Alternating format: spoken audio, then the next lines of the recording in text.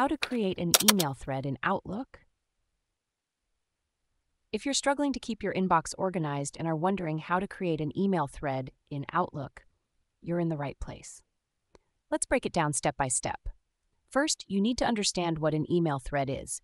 An email thread in Outlook groups multiple email messages into one conversation based on their subject lines. This feature is incredibly useful for keeping track of ongoing discussions. To enable this feature, start by logging into your Outlook Mail account. Once you're in, navigate to the View tab in the Home menu. Here, you'll see an option called Messages. Click on it.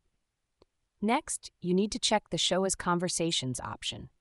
This will group all your emails with similar subject lines into a single thread. You can apply this setting to all your mailboxes or just the current folder, depending on your preference. If you want to customize how these threads appear, you can do so by clicking on Conversation Settings in the View tab. Here, you have several options. You can choose to show messages from other folders so that similar messages in other folders are included in the conversation. You can select Show Senders above the subject to see who is involved in the correspondence at a glance. You can opt for Always Expand Selected Conversation so that the messages are expanded by default. Or you can use the classic indented view to see the main subject and subsequent messages indented below it. To manage threads on the Outlook web version, the process is similar. Log into your Outlook Mail account, click on the gear icon to open Settings, and scroll down to the Arrange Message List section.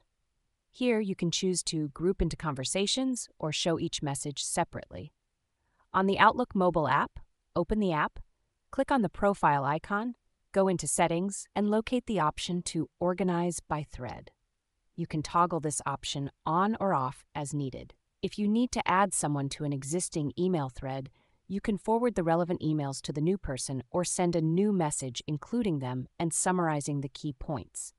By following these steps, you'll be able to create and manage email threads in Outlook, keeping your inbox tidy and your communications organized.